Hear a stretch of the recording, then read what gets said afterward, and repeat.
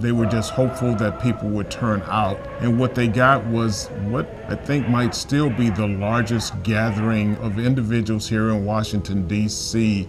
on a march for equality and civil rights. About 250,000 people showed up that day. You had people from all different ethnicities who had come to basically call on America to be who we say we want America to be.